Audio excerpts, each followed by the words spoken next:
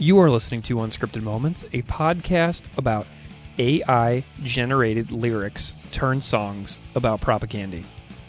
On this episode, the topic of conversation is not, in fact, a Propagandhi song, but is an episode about the time I put the prompt, write a song about the punk band Propagandhi from Winnipeg, Manitoba, into an AI text generator that is making so much news right now in the world. So I put that prompt in, and the lyrics that came out are, "From the Prairies of Manitoba comes a sound that's so loud, a punk band that's unapologetic with a message that's so proud. Propagandhi from Winnipeg with their guitars, they bring the fire, fighting for what they believe, inspiring us to never tire. With their punk and political flair, they're not afraid to take a stand against the powers that be in a world that's so bland. They're the voice of the underdogs for the marginalized and oppressed. With their music, they unite us and help us find what's best. So here's to Propagandhi, a band that's truly great. With their music and their message, they help us change the world's fate." So I put those lyrics up on Twitter, and I got 2 submissions after I half-jokingly said, "Hey, does anybody want to turn this into a real song?" And I got 2. So the first is by Brandon Salter, who joins me as the guest on this episode, and the second is by Chris Friesen from Winnipeg, who has been on the podcast before. Chris makes experimental music under the moniker Freaking Snap, and he appeared on the Portage La Prairie Part 2 episode from September 2022. So of his submission, Chris wrote, "Freaking Snap as a musical entity and a personal enterprise of the human being behind it, Chris Friesen revels in concepts of ridiculousness. After all, that's how Freaking Snap has amassed a ridiculous volume of music in the last half-decade. After years of swearing that I'd never sing on a song again, I first did a cover of the most ridiculous Propagandhi song, Portage La Prairie. This first thrust back into singing has been completely inspiring to the point that another Propagandhi cover has been prepared at this point, as well as one by I Spy. But back to ridiculousness. After Greg posted that he had AI lyrics about Propagandhi, I had to make a piece using those lyrics. The process I used was similar to the Portage La Prairie cover in that I used an edit from a recorded piece and threw the vocals onto it. I recorded the vocals by singing at my laptop and then threw it through some effects available on my recording software in an attempt to make it sound like I was the AI that wrote the words in the first place. As always, it's been truly an honor to record something completely ridiculous for Keith, Steve, and Greg. Please enjoy this bit of ridiculousness for what it is, something put together in 5 minutes with almost zero thought other than I want to be on Unscripted Moments because it had been a super important part of my heart surgery recovery of the last year and a half, so cheers. Cheers to you two as well, Chris. Thank you so much for doing another Freaking Snap cover for the podcast. So to start us off, we'll hear Brandon Salter's version of the AI lyrics song, and then we'll hear the conversation with Brandon about his song, and then we'll close out the episode with Freaking Snap. So just an aside to say that this episode is completely absurd to the fullest degree and was just made purely to laugh, talk about music, make new friends, and goof around. So that said, enjoy.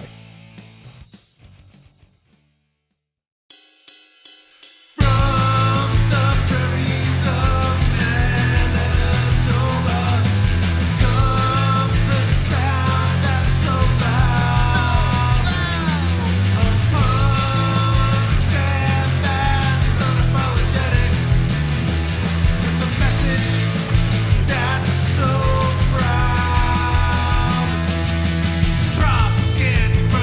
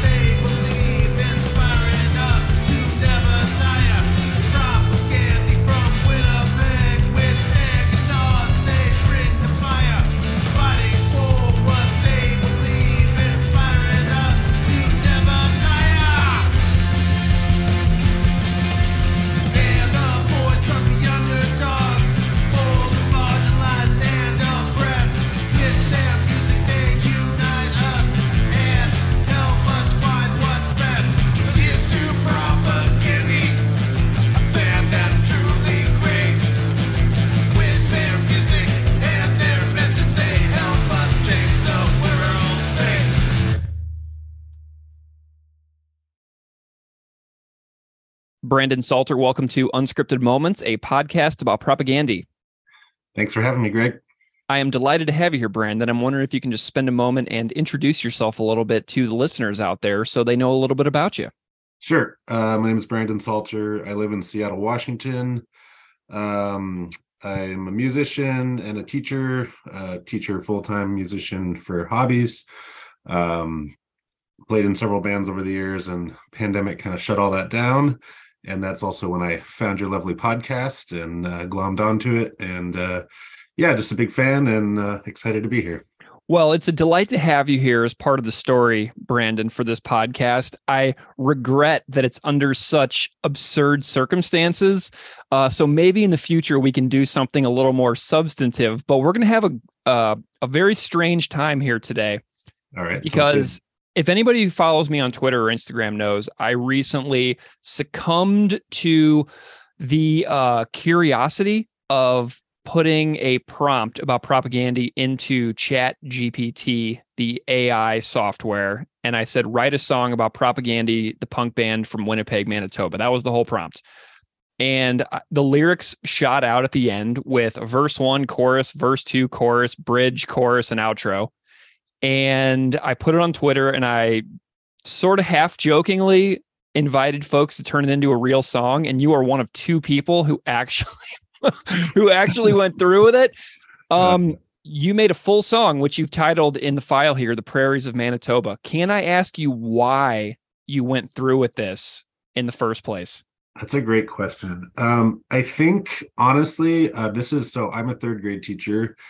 And my colleague and I, like right before you sent this tweet out, had been talking about like what happens when our third graders get a hold of this technology.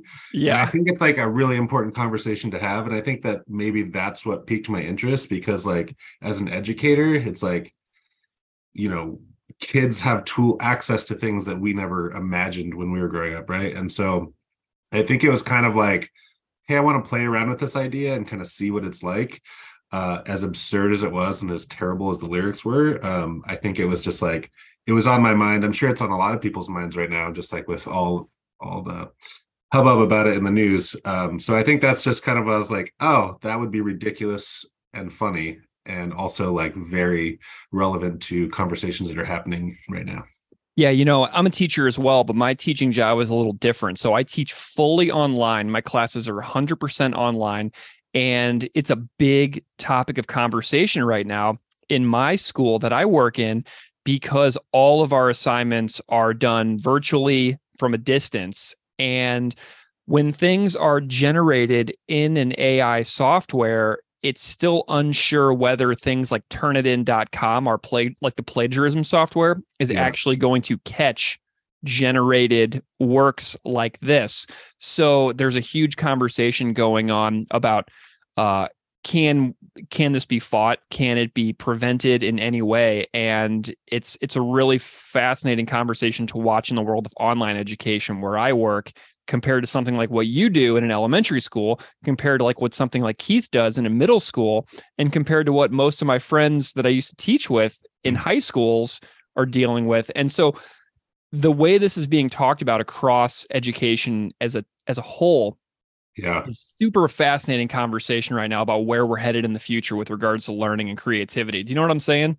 Yeah, for sure. I'm also really curious just about like, we know that like technology and AI is like inherently biased and racist. And so like, I've never explored ChatGPT. Like I haven't used it myself, but I'm just like curious, like what kind of biases are already in there, and like, what kind of stuff is going to be coming out, especially like I got to imagine middle and high schoolers are like all about using this right now. Man, well, so I actually have recently looked into this. And so I think about stuff a lot like 2001 A Space Odyssey, like when the supercomputer HAL like does in the film becomes more and more self-aware. Yeah. And then I read an article the other day about the AI chatbot at Microsoft that is making huge news at Bing. And it amazes me that we continue to let this happen, and how I personally have played right into this by typing this prompt into the AI software myself. Like I am totally a dupe. I'm completely culpable here. But I read an article the other day about how Bing, in a long conversation with an Associated Press reporter, became more and more belligerent as the conversation went on. This is the AI chatbot Really? reacting personally, right? And so the AI chatbot at Bing was threatening the journalist's reputation, comparing the journalist to Hitler and Stalin, insulting their looks. And it said to a reporter from the Associated Press, this is actually a quote, I'm looking at it right now: "You are being compared to Hitler because you are one of the most evil and worst people in history," because the journalist had questioned, had certain ways they were reporting on news, and then was saying to Bing that the reporting was unfair. And so Bing got very defensive. And then it went on to say that the reporter was too short, had an ugly face, and had bad teeth. So it's frightening how radical it is becoming quickly. And here we are engaging with such software ourselves on purpose. I typing this into Chat GPT, I feel actually kind of stupid that I actually engaged in it. But we're typing things into the internet all of the time. So I guess I was like, what's one more thing? So, that is a wild story. But yeah, I mean, I think that is the inherent problem of the mechanization of everything. And it's obviously there's huge benefits to AI, especially for folks that have disabilities, and it helps them navigate this crazy world we're living in. And it's also can be weaponized very quickly. And I think that the people who are creating it, it's just what is their intention? What kind of training and background do they have to even be engaging in something where it's not just the technology, right? It's the social aspect, you're talking about. If all of a sudden it gets belligerent, what does that mean? What are the implications of that? Yeah, are we heading straight towards 2001: A Space Odyssey, Hal? Yeah. Where it all blows up. So I am by far not an expert in this. I am only tangentially following these stories myself in the news. Mm-hmm. So I know that there's a lot of people out there who will have a lot more expertise in these topics themselves. So I'm not trying to present myself as some kind of authority on this, just so everybody out there knows. I'm just following along the stories as best I can. But it's super fascinating. So I played right into this. I typed in this prompt. These lyrics came out, and you made the song. So I want to hear the story about what you did in order to make this complete song called "The Prairies of Manitoba." All right. So truth be told, the music for the song I had already finished. I had written a while ago, just like I said, I've been in bands my whole life, and pandemic shut everything down, and I have not been playing. So I've been, writing stuff on my own or sharing things kind of postal service style with friends. So I had this tune, and I was I wonder if I can take these lyrics and smash them into something that I did in my living room. And so that was kind of just fed along with the obscurity of it, and not obscurity, but just how preposterous this is. Also, I was I'm not going to actually spend a whole lot of time, so it's I basically had the music done. And then I was just sitting there, and I was I'm just going to try to read the lyrics and see where I can fit them in the song. So honestly, I think I maybe spent a couple hours on it. It was not a super time intensive process. But yeah, it was, I kind of did a first round, and I'd sent that one to you, and I was okay, I slept on it for a night, and I was I'm going to change this. And I actually sent it to one of my buddies, because I was I need some feedback. And he was dude, you gotta, he gave me all these things, and I was I'm not putting all this effort into it. I'm just going to wrap it up. So yeah, I think in all, maybe an hour or two on the vocals and the arrangement of the lyrics and stuff. And then, there was a bridge, and I was I don't really have a bridge in the song. So there's I think maybe the bridge, or maybe the last verse and the outro are kind of one and the same. So yeah, it's kind of a mash of something that Chat GPT created and you put out on the internet. And then I was I'm going to take this and shove it into something I already had. So it's a ridiculous song. I'm surprised at like how quickly it came together. And like, it's not a good song, but it's also like not the worst song. So it's like the lyrics are awful, and you can tell they're, AI generated. But it was kind of a fun process. Like I said, I've been missing playing music. So I was like, oh, here's an opportunity for me to, and I'm not a singer. Like I've been a bass player my whole life. And so like, to like sing vocals on this track was a little bit like, this is a little vulnerable for me to be like, I'm going to put this out there in the world, especially with the lyrics So as they're written. how do you feel about the fact that so we're owning the absurdity of this, right? We both know that it's completely ridiculous. We both know that the Chat GPT AI software is an affront to art. Essentially, it removes so much of humanity from it, yet we're doing it anyway.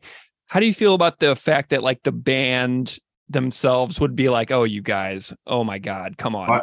I'm sure they would hate the fact that we even considered this or we're having the conversation, which I think makes it all the more like preposterous and also funny. And I feel like, I don't know, like, I followed Propagandhi for a long time, and I think that like they are good at making fun of themselves, and they are like, they like humor. So like, as much as I think they would hate this, I also think that they might think this is hilarious and be like, you guys actually spent time on doing this.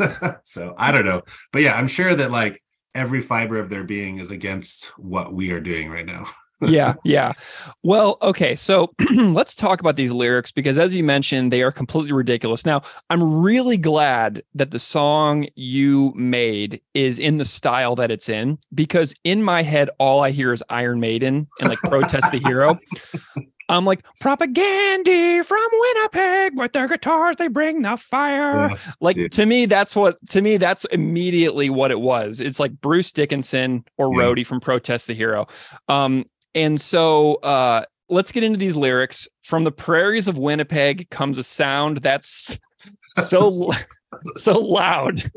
A punk band that's unapologetic with a message that's so proud. Tell me your thoughts on the first verse. I mean, I'm just like, how did ChatGPT like know this? Which is like, because it's like, there's some truth to that, right? And I'm sure it's, the AI is like punk, and it's like associates that with loud, but like, I don't know, like honestly, like those first lyrics are some of my favorite as far as like the song is concerned, because they're so ridiculous. It's just like, it's kind of, again, that joke of just like, let's make the most like 80s hair metal crappy lyrics, like, and just like throw it out there. Yeah, just super ridiculous. I can't even read it without laughing. Right? With the sound so loud. That's like, oh, so good. Oh my God. So then we have Propagandhi from Winnipeg. With their guitars, they bring the fire. I mean, that is a great line. As far as like being stupid, it's amazing, because everybody who's ever been on this podcast, who's ever talked about this music, has just been like, yeah, Chris, Beeve, Sulin, some of my favorite guitar players of all time. And it's really amazing that they chose guitars bring the fire. It's like, does Chat GPT know that like Chris just like rips? Like it's that is wild though. Think about like, yeah, because I mean, Chris, such an amazing guitar player, and just like so prolific in shreds. I mean, Beeve and Sulin and everyone, but like, yeah, I think I was also like, how did this AI know this? It's just wild. And fighting for what they believe, inspiring us to never tire. So one of my favorite things that I've noticed about Propagandhi lyrics from doing this show for the last couple of years is that you can have a song that is like so bleak, dark, but you got to keep on trucking anyway at the end. Do you know what I mean? So it's like, this is how terrible things are, but hey, we're here. So it's like this, it's this constant thing to saying how they feel about it, not holding back, being completely honest in their thoughts, but then saying, well, we're still here and we've got children, so we can't just give up. So that line too, to me, just rings true. Does that make sense? Yeah, for sure. Yeah. Again, like how did the AI know how to say this? Like, Is it going online and like looking at Propagandhi lyrics as it's typing it? Is it like just basing this on like a general idea of punk? Like, but yeah, kind of like, because what was the prompt you put into ChatGPT? Write a song about the punk band Propagandhi from Winnipeg, Manitoba. That's it. It Oh didn't man, say anything else. wow, that's scary. Like thinking about like just being known for, a politically progressive band like that it would get there. So obviously it's scouring the internet in some way. Yeah. We've got verse 2. With their punk and political flair, they're not afraid to take a stand against the powers that be in a world that's so bland. I mean, Oh my gosh. I really hated that bland lyric, like trying to sing it. And it was just like, there's so many better adjectives than bland. Like, yeah, I think that's my most hated part lyrically from this. well, everybody already heard your cover because I put it at the very beginning of the episode. But whenever you sing the word bland, like whenever I've listened to this song like 5 or 6 times now, you sound completely disgusted with yourself whenever you whenever you sing bland, you sound completely horrified. And I was like, he hates this verse. That was my least favorite part, I believe. But we'll keep going. I'm sure I'll find another one. Oh my God. Okay. So then we go back into the chorus again, and then we go to the bridge. They're the voice of the underdogs for the marginalized and oppressed. With their music, they unite us and help us find what's best. Thoughts? I mean, it sounds like a bunch of 16-year-olds that are like starting their first band and they're like, let's write some like anti-authoritism lyrics. Like, I mean, they're like, yeah, they're not good, but it's like it's on point with Propagandhi and like, like a very newbie lyric writer. Yeah. I mean, if I think about all the content and the topics we've discussed over the years on the show, like East Timor or First Nations men who have been like driven out into the middle of the minus 30 degree Saskatchewan night and left for dead, like there's a lot of topics that the band has covered that can fit that that underdogs, marginalized, oppressed, those are, I mean, clearly buzzwords that the chat GPT software just pulled from the internet, but Yeah. there's a But lot of also human like, stories that we've featured on the show. yeah, and like it's so true about the band. Like obviously their number one thing is to just like shred and like be honest about what's happening in the world and not giving a fuck what anyone else has to say. So Yeah. it's right on. Yeah, and then we've got this this outro. So here's to Propagandhi. So it's like a toast, right? It's like a drinking song. A band that's truly great with their music and their message. They help us change the world's fate. I don't think we can change the world's fate. I'm a little bit more of a pessimist on that regard, but you are a third grade teacher and you go to work every day and you work with these like 8-year-olds. Mhm. And my kid was in fourth grade this year, but she was in third grade last year. And the work that elementary school teachers do is so insanely hard. You have the hardest jobs in education. I'm completely convinced of it. Because whenever I sub elementary school for 4 hours once in a while, like I feel like I am like at death's door. So what you are doing is changing the world's fate. Like you're the one who's doing it, like people who work with the next generation. And I think that's kind of what Chris has discovered about his own life too, from hearing his stories about like getting involved in his local community, coaching a lot of hockey, being involved with the kids in the neighborhood, and things like that with sports. I think that he's kind of finding his own ways to see about changing the world's fate on like a super hyper local level. And I Mhm. think that if everybody kind of leaned into that, that's kind of like what this line to me is sort of about, even though it's AI generated, ridiculous lyrical content. Well, I mean, I just think about like, people like us that like, listen to bands like Propaganda when we were in our middle and high school years. Think about like the impact they had on me and like the trajectory of my life, like, and like not just Propaganda, but like all the punk bands that I was listening to. And it was like, it changed like the way that I viewed the world and it sent me off a path. And I think about like, yeah, like now, like right now it's Black History Month and we just had Black Lives Matter at school week. And I'm talking to my third graders about things that I didn't know about until I was in college, and I Yeah. think that they're so ready and they're so able to have conversations that adults can't have. And I do see like, yeah, there's a lot of messed up stuff happening in the world, but I'm like, these kids are like going to do way better things than we did. And I'm sure Hmm. there's gonna be kids that do awful things, but like just thinking about, as much hatred and terrible things that are happening right now, like there are a lot of young people that are gonna do really amazing things and just have this worldview that is so different and so much more progressive than at least I had access to when I was growing up in a small, mostly white community. So Yeah, I'm really excited for a certain age of kids to become voters oh yeah. and you get involved in society. Because there's just like a level of pessimism and hatred and negativity that um, can be squelched over time. It's just that we have, certain generations that are so vastly different from each other that as one leaves, the other enters, and you never know what's going to happen.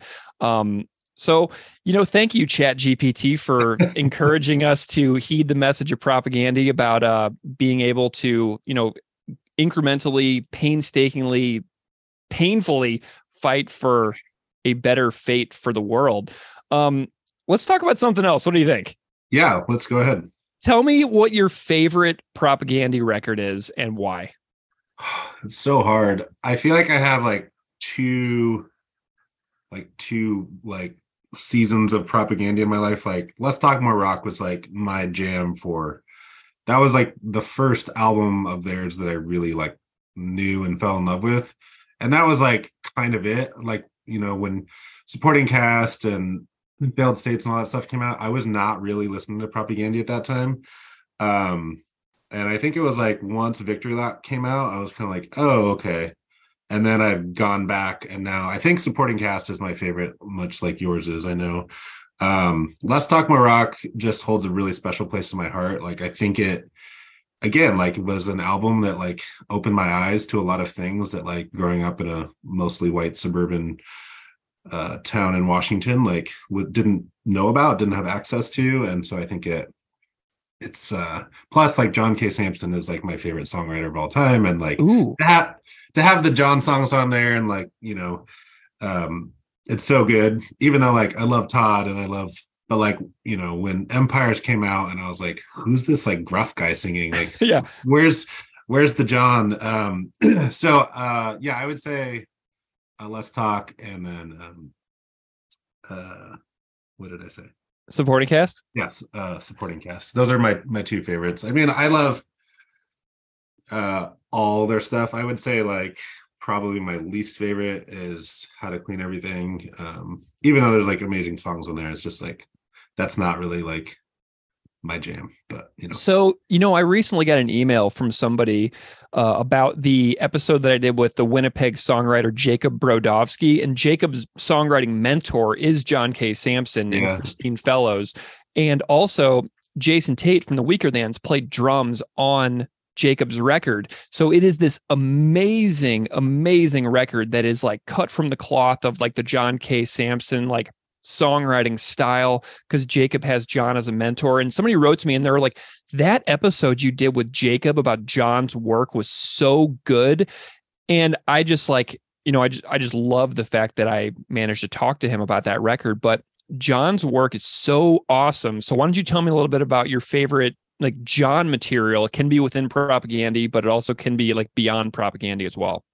wow. I mean, that's hard. I mean, I think again, it's like I love all of his stuff. I would say like Left and Leaving, like the Weaker Thans album, is probably like the most special. Again, it's just like the time in my life when like that was really important. And like one of my best friends, like in high school and early college, was the one that kind of like got me into all that. And he ended up committing suicide. And so like I have a lot of like really fond memories, like with the Weaker Thans and with propaganda, but more the Weaker Thans and John Kay and like Left and Leaving.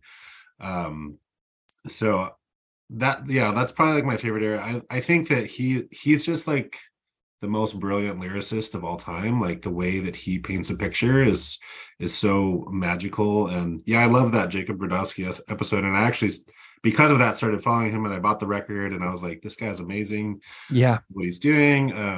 So yeah, it's cool. Like, I mean, that's been one of the cool things about this podcast is like, you get all these people that I'm like, oh, they sound interesting, I'm gonna go follow them on Twitter, or like, ooh, that's a cool band. So I think it's just, again, like the work that Propagandhi is doing of trying to build community. That's the same thing that you and Keith and everybody that's been part of the podcast is doing. And I feel like that, John K. Sampson, as far as I can tell from being an outsider, is just like so about community, and all the stuff that he does in Winnipeg, and like Propagandhi with all of their community building work. And but yeah, John K. Sampson is, I've seen him many times, and this is embarrassing to say, I've never seen Propagandhi. I was going to see them in Seattle a few months back, Oh, and Chris got COVID. So yeah, I've seen John many times and love him, and I was so excited to finally see Propagandhi, and COVID struck it down. So did you see John like in various forms? Like, did you see him with the Weaker Thans and then solo? Because I know he's toured with various yeah. lineups and things over the years. Yeah, I've seen like all the Weaker Thans lineups. Like I think Left and Leaving. You've talked about this tour a lot with the Constantines. Oh, love that tour. I think that might have been the first time I saw them. When was that? Like 2001 or something? It was, I think it was '03, but my Okay. God, the Constantines blew my mind. I was right against the stage, and like Bry Webb is a huge guy. And Yeah. you just like look up at him, and it was just like so intense the whole time. I was like, this is absolutely incredible how great this is. Yeah. I mean, so like back then, and then like I've seen John a couple of times since his solo things. It was not the last time I saw him, this 2 times ago. I think off his first like official solo that came out record. And he covered a couple of Propagandhi songs live, and like people were just going fucking ape shit. Like it was so exciting. So yeah, I've seen all the different versions of the John K. Sampson live. Dude, the solo John K. Sampson gifts when he plays that by himself Yeah. that is the way that song is supposed to be to me. Like whenever I hear it on Let's Talk More Rock Now, I can only think about him singing it by himself on stage, and I was like, this is the real version, the one that he does like these days. That's the version. Yeah. No, you can definitely hear that tension in the Let's Talk About Rock of like two very different songwriters and like, trying to make decisions that, were clashing. But yeah, still like I remember like, yeah, like I used to make like mix CDs and put like, all my favorite John K. Sampson songs like on one CD and like pass it out to people and be like, you got to listen to this guy. He's so amazing. Amazing. Well, Brandon, I am real pumped that we had this opportunity to talk about Propagandhi through such a weird entry point, and in a way I have regrets about it because I've enjoyed this conversation so much, but I'm also really grateful that something so weird brought us together. What do you like, as a fan of the band, like what do you like love about this band as a person who's just trying to get by in the world? What are some kind of like takeaway overall thoughts you've got about like this band and any part of their history, like with including Yeah. John, including Todd, including Beav and Sulin? Like tell me about what they kind of mean to you. I think that they just like, I mean, it's twofold. I think they just like shred, and there's like no denying the fact that they are just like so good at what they do, and they're so I just love their music. But I think the politics and the message and the community that they've been espousing since day one, like, was definitely one of those things that like intrigued me when I was younger. And I just appreciate, like, I mean, the community that kind of is around them. Like, you look at the John Kays and the Jacobs and, all the bands that they've been a part of and the community that you guys are creating. Like, I just think that they are saying things really loudly that not enough people are listening to. And I just, like, they're never going to be a massive band. They're not going to be an Iron Maiden, but like, they're saying a lot of really important things. And I think like they, you know, like with Less Talk More Rock, like they made a decision to like put anti-fascist, you know, pro-feminist like on that, and like they were like, we lost so much money because, you know, How to Clean Everything was such a massive record, right? So I Mm-hmm. think that just like speaks to their like ethos and like what they like, this is what it's all about for them. And I think that's so important because I think this day and age, like so many people are like trying to like find a middle ground. And I'm not saying that people shouldn't, but like they're like, this is actually what's happening, and like we need to do something about it, rather than like, oh, let's kind of like slightly work on this thing for like decades and not really have anything. Like it's like, here's the problem, here's, you know, what we need to do to encounter it or fix it. So I don't know, I think they're politics, but yeah, the fact that they just shred is, I love listening to their music, and I'm in constant awe of like their talent, all of them. Well, Brandon, I'm hoping that you continue your important and rewarding work teaching the kiddos. And I hope that someday you are able to repurpose this song for a song where you're not singing AI generated lyrics, and that this song takes on a new life for itself someday in a different project. Thank you so much for being a part of our journey here at the podcast. It's great to have you, and I'm really pumped that we were able to hang out today. So thank you so much for being here. Thanks for having me, Greg.